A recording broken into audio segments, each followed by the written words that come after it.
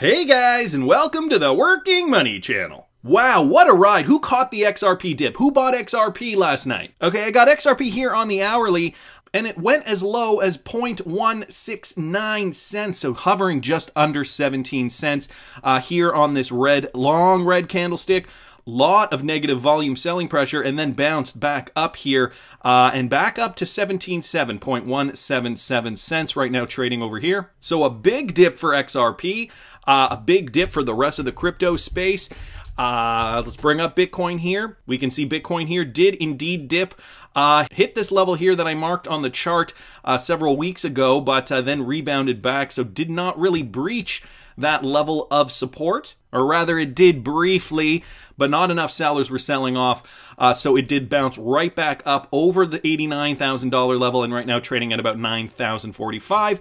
This is Bitcoin on the hourly, but guys, when you put it here on the daily, we can see that we are still not out of the woods, okay? Look at this pattern. Still no new higher highs forming on the long term.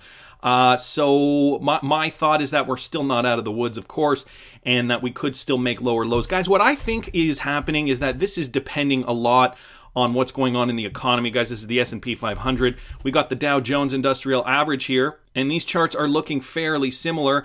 We're not seeing, obviously it's the weekend right now. We're not seeing, well, I mean, obviously it's Sunday today, so the market isn't open, but doesn't look too positive to me. We'll see what happens on Monday when the market's open.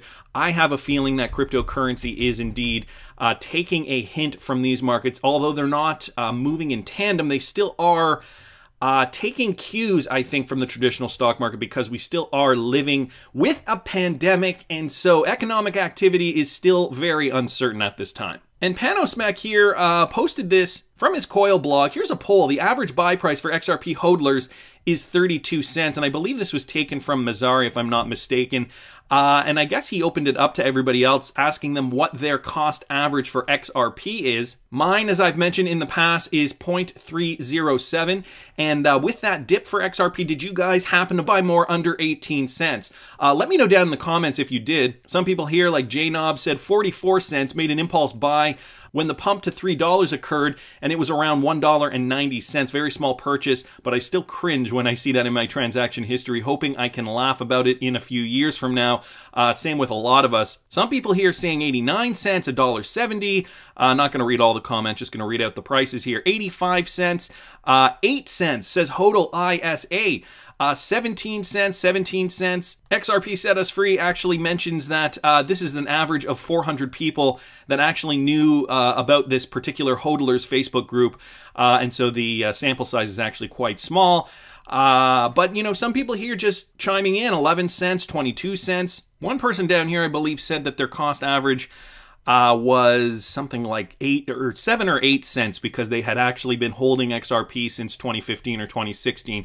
That would be an ideal price. To be hodling XRP is the lowest we've seen it go in the last few years.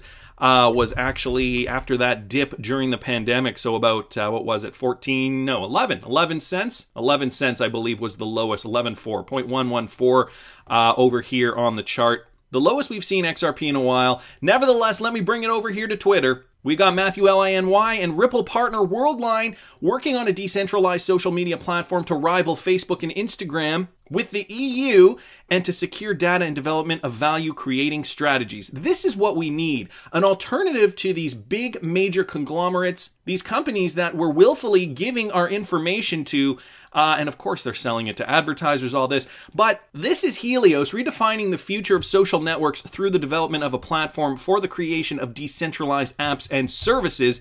And Worldline, guys, is a partner of Ripple. Looks like their start date here was January 1st, 2019, and their end date December 31st, 2022. They're in the process of doing this. Matthew also posted a few other things in this thread. Out of the 15 partners, including world-renowned universities and research centers who have been invited to take part in the development of Helios, Worldline is the only representative of the payments and transactional services sector. He's got a few more screen grabs to that effect here. Again, guys, I link everything in the description of the video, so if you want to read some of those screen grabs, you certainly can. The project will be decentralized and monetized, and blockchain will be involved. Worldline is partners with Ripple, if you guys did not hear it the first time. So the project focuses on development of a blockchain-based, decentralized, and secure social media platform that will allow developers to create easy-to-apply social networking features that reduce the cost and complexity of developing a platform. Helios is likely to redefine the future of social networks and become the European alternative to the current global giants of social media. We definitely need an alternative to the social media that currently exists. If you guys do not know by now, my Twitter account got suspended by Twitter for an unknown reason. I still don't know why. I still haven't heard back from them. All I posted was the video that I put out on YouTube that day. So it wasn't even anything controversial, which, a lot of people were coming and asking me, did you post something controversial? Your Twitter handle is one of the least controversial Twitter handles in the space. And that's what I said. I said, yeah, I try not to post anything too controversial on Twitter because I know their policies can be a little meh, whatever. That's their business. Nevertheless, it got suspended and I still haven't heard back from them. So if you guys aren't following me on Twitter, my new handle is @WorkingMoneyCH on Twitter. So guys, give me a follow if you like the videos, you want updates, or even if you just want to communicate. I saw this from Massimo here on Twitter. Nasdaq's new platform backed by R3 digital assets, Symbiont and Microsoft may not be what you think it is. This is huge. So what is it if it's not what we think it is? Last week, the exchange giant Nasdaq announced the launch of its SaaS-based digital asset suite named the Marketplace Services Platform. As the exchange giant is best known for its technology-oriented public stock market exchange, one would be forgiven for jumping to conclusions that the company is getting into the business of operating a virtual currency exchange. While Nasdaq is not launching a virtual currency exchange, it is rolling out a service which will empower companies across a range of digital industries to build new financial instruments that use distributed ledger technology, a version of blockchain technology that more closely meets the needs of financial services. So it's a service to empower companies across a range of industries, and the most important part there, guys, is the DLT, using distributed ledger technology. They talk down here about some of their partnerships, including digital asset R3, which we know can settle with XRP, and Symbiont, which are all becoming the de facto standard for DLT in financial services. So very, very interesting news there. Great news. We know DLT, distributed ledger technology, is going to replace a lot of the current technologies. For manual tracking is one thing. Also, DeFi is going to be a big, big game changer in the space. Guys, I will link this Forbes article in the description. It's fairly lengthy, so I'm not going to read the whole thing out there for you guys. But the point remains, I think, and I think that that's the most important thing we have to take away from this. Distributed ledger technology is a game changer. The companies that are working with the biggest companies in the world, lots of them are partnered with Ripple. XRP right now being focused by Ripple into cross-border transactional businesses. That's where they're putting their focus. But that's not to say that XRP will not be used for other verticals down the road. As I know all you guys know that Brad Garlinghouse has mentioned in the past in interviews. So the landscape is clearly changing, and we're also seeing that over here. Okay, this from XRP Crypto Wolf. Cryptocurrency and blockchain dominates active trademarks in the US government's database. So active trademarks, this is where companies are looking to put their resources. The most popular blockchain-related terms across all active trademarks in the US are blockchain and cryptocurrency, according to the block's recent research findings. The total number of blockchain and cryptocurrency mentions within live trademarks, referring to active ones that have not been abandoned, were 2,646 and 2,382 respectively. Bitcoin, initial coin offering, and Ethereum all fall below 500 mentions, each as analyzed in the chart above. We can't see the chart here right now, but the figures are based on the database from the Trademark Electronic Search System created by the United States Patent and Trademark Office. The USPTO database allows viewers to search for all current and previous registered trademarks within its platform. To read the full June 2020 report and move such data-driven stories, subscribe to the block. Now, the block wasn't available for whatever reason. It said it was offline, so I found this affiliate site, and these things aren't loading. Maybe the block is having some issues right now. As this site, I'm assuming, is just taking the feed from their site. Nevertheless, very, very interesting to see this. Blockchain and cryptocurrency mentions for the U.S. Trademarks Department is at an all-time high. Okay, these are active trademarks that many companies in the space are looking to trademark because they realize this is the future And if we don't trademark it now, we probably will lose our opportunity. So regardless of if you're into XRP or other cryptocurrencies, this just speaks volumes to where this market is going as a whole. Okay, right now we're looking at the crypto space and the market cap is 257.1 billion, give or take. That is nothing, guys. That is nothing in comparison to what it could be, what it will be in the future, in the next coming years. And even if you multiply that market cap by 3x or 4x, that's kind of where we were during the last bull run in 2017. Okay, with just spec traders in the space, with no real world utility, we were already seeing the crypto market cap 3 or 4 times higher, give or take. We saw XRP go to $3.80 off basically nothing. So you can only imagine what will happen when these companies get these trademarks, obviously start new businesses. The world is going to look very, very different, I think, post-pandemic. We just have to wait. Guys, this from Michael at Val5Links on Twitter. The annual BIS report by Bank of International Settlements has been released, and it says that the beer flu pandemic has accelerated the need to create central bank digital currencies. The report mentions that central banks must realize that the time to move ahead with CBDC projects has come. The beer flu has exposed many new cracks in the traditional financial systems. The BIS report also states that the central banks have an opportunity to speed up CBDC projects and accelerate the digitization efforts substantially. The international banking body has also suggested that many developing countries can accelerate their CBDC projects to tackle conventional local banking challenges. And guys, this put out directly from the Bank for International Settlements Twitter account. So they're not joking around, guys. The time is now. They're pushing central banks to move on it now during this pandemic. They were already in the process of undergoing major changes even before this happened. Now this has occurred, everything is being shaken up, and it only makes sense for central banks to move on this now. So the BIS mentions how the current payment digitization phase will have a significant impact on the upcoming CBDCs. The first few countries to launch their CBDCs will certainly have an edge over others. Presently, many central banks across the globe are developing digital currencies in varying capacities, and some have reached the testing phase. So they're already saying the countries that have already started with their CBDC projects are going to have an upper hand. Obviously, they will be able to transact more efficiently with other countries who also have their digital groundwork laid because it's about efficiency. If these countries do not have a CBDC, well, there's always RippleNet to be able to help transact from fiat to CBDC, fiat to crypto, crypto to fiat, whatever you want to do. Ripple is there, and XRP obviously there to help source that liquidity. So there's the liquidity side of it, but also just the idea that these CBDCs are what's going to help propel,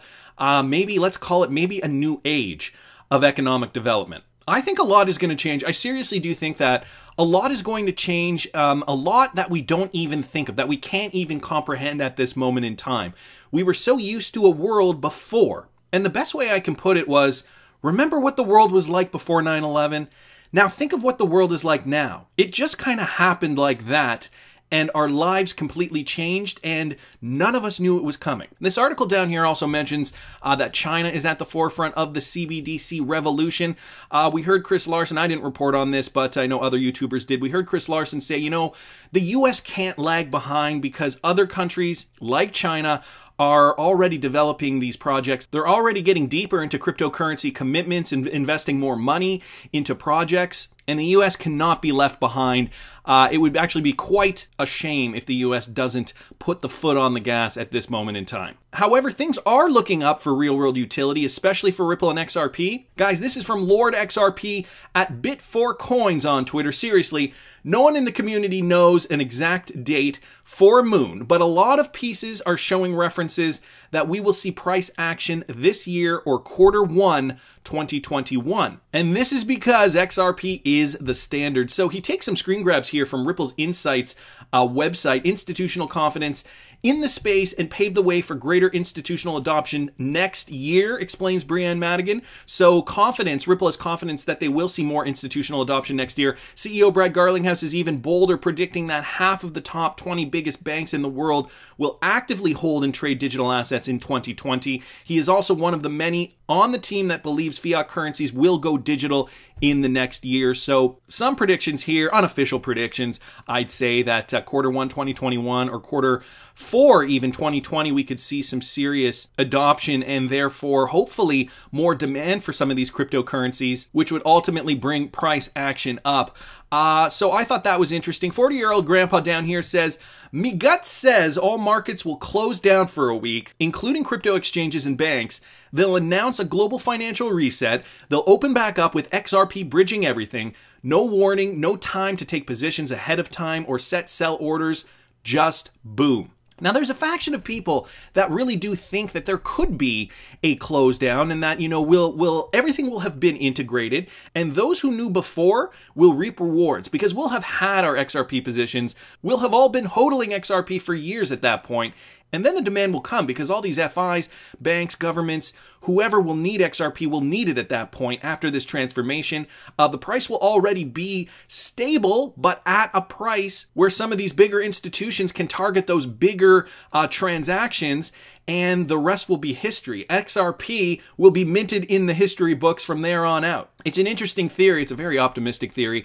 I'm not saying it's out of the question, but I do think there are still a few more hurdles to get over before we could see that happen. Guys, Mac Attack XRP here on Twitter brought this to my attention. Here's why I believe XRP price is being temporarily suppressed by the owners. And I know this is a controversial topic. It has to do with Jed McCaleb. It can be kind of interesting if you sit back and just think about the ecosystem and think about this particular digital asset vis-a-vis Jed McCaleb, specifically his holdings of XRP, how he left the company, how they had to go to court and actually come to an agreement on how much he can sell at what points. And so let me just read you this blog. So for the last 3 years, XRP has been on a long downtrend, and while many assume the project is a scam, I disagree. So firstly, let's address that. XRP as a scam. Here is the XRP chart, and there are bull runs.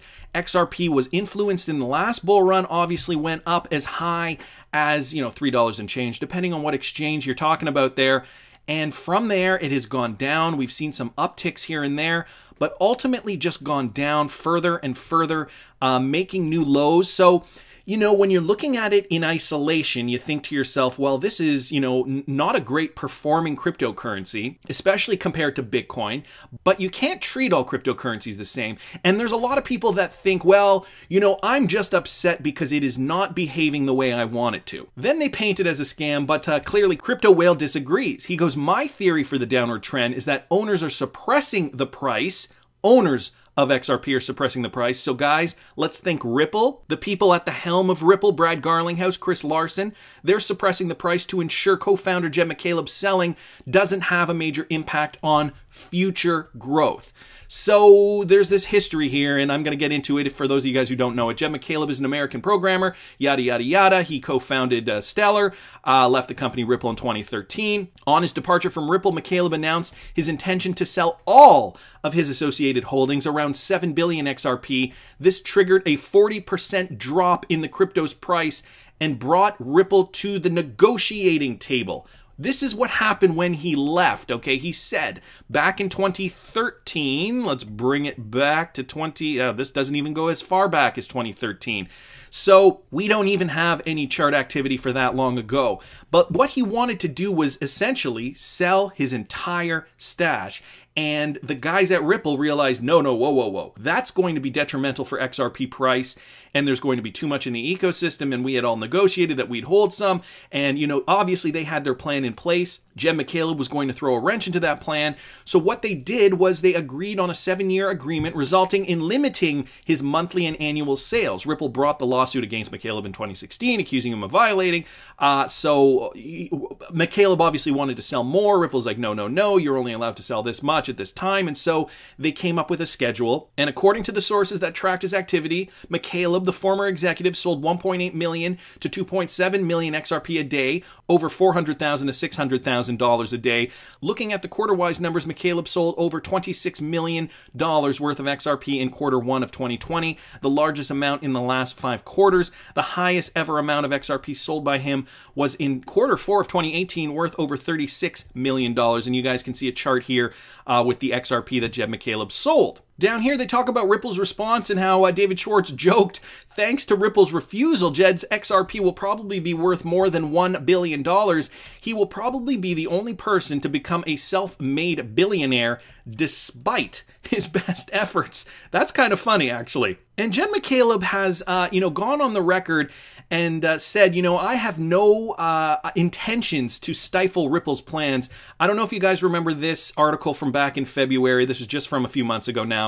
Stellar's Jed McCaleb says his XRP sell-off won't disrupt the crypto market.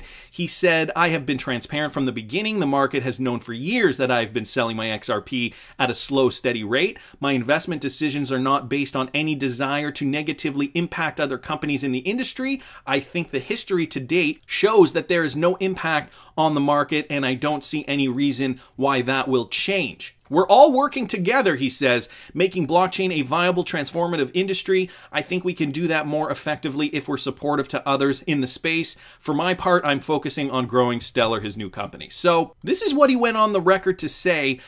Interestingly, though, while Ripple posted about the agreement on the company forum in August 2014, Ripple told Cointelegraph that this was replaced by an updated 2016 agreement. This means that McCaleb's 7-year agreement with Ripple won't end until 2023.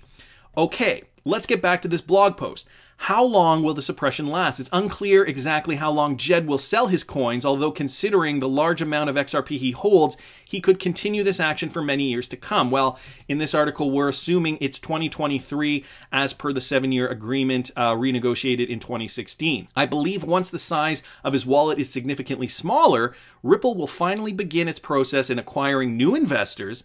As of now, any price movement upward will be subjected to Jed selling his XRP, which would in turn bring the price back down. This is the reason why XRP has been dropping over 3 years. Let's go back to the chart. And, while we're seeing many other cryptos, like let's just bring up VET as an example, okay? Many other cryptos. Now this chart, we don't have as much history on this chart as we have with other cryptocurrencies, but this chart is showing VeChain, for example, bouncing back, coming up into resistance levels, and its volume isn't that much. Obviously, its market cap much smaller than XRP, but even if we bring up Ethereum, Ethereum is looking more like Bitcoin, for example. Let's bring up Bitcoin, and we can see the similarities and patterns there from Ethereum, Bitcoin. Let's bring up Litecoin. Okay, we can see similarities and patterns there. But XRP, obviously, that downward channel. And so some are commenting, does this have to do with Jed McCaleb? And, people are, quite frankly, a little worried about it. Is it a good investment? XRP is a controversial coin, but many claim it's centralized and only aim to fund its owners. Okay, so they talk about that. Crypto Whale's personal stance is this. I am a fan of it. I wouldn't be writing this article if I didn't see the future growth in this asset. I first got into XRP several years ago when the price was below 1 cent, so this guy's been in the space for a long time. It's gone up thousands of % since, and I'm not focused on a few years of red. Reminder, the Dow Jones has been around for over 124 years, and at its start, the index had low volume and the growth was ugly. Now the index is valued at roughly $8.33 trillion. Patience is important. So in conclusion, he does think an ex-owner selling millions does indeed have a big impact on price, as much as Jed McCaleb claims that it's not, as much as, Ripple even is saying, we have an agreement, and I find that they don't really want to talk about it. So could that be because it is affecting the price? I personally don't know. He's legally only allowed to sell at 1.5% of XRP's daily volume, which might seem minimal, but imagine we went on a bull run, the volume would easily go to #1, giving him the ability to sell huge amounts. The future of XRP investors will be prosperous, but that future doesn't involve Jed McCaleb. This is the final conclusion to this. Once he's no longer in possession of billions of XRP, the company and coin will flourish. That's when I will accumulate large amounts. Interesting perspective here, guys. Now, let's not forget, though, Jed McCaleb was still selling his XRP during this last bull run, when we did see XRP go from 19 cents, give or take, to about $3.34, at least on this exchange. So there is still potential for growth, especially in a spec bull run. But what Crypto Whale is suggesting here is that we will not see any meaningful real-world utility action until the Jed McCaleb sales are over, and that isn't until 2023. Now, I don't know your plans. If you guys are too impatient to wait until 2023, at least with this theory in mind, I'm not saying that this is true or not true. I'm just putting it out there and giving you a different perspective on XRP utility with regards to price. I still do think that we could see a significant XRP bump in the next bull run, and I know a lot of you guys have accumulated, a lot of you guys have a plan, a cash out plan, maybe not selling all your XRP in the spec market. But thinking about this theory with regards to Jed McCaleb, does that change your mind? Do put it in the comment section because I always love to hear what you guys think. And guys, I just wanted to end it off with this. This from Crypto Thane at Crypto Sommelier, who is still holding their 2017 bags. I know I am. And look at how many likes he's gotten on Twitter. But anyway, that's just my opinion. I want to hear what you guys think. Please subscribe to the channel if you haven't already. Like the video if you like the content I'm providing. I always love hearing your comments. See you in the next one, guys.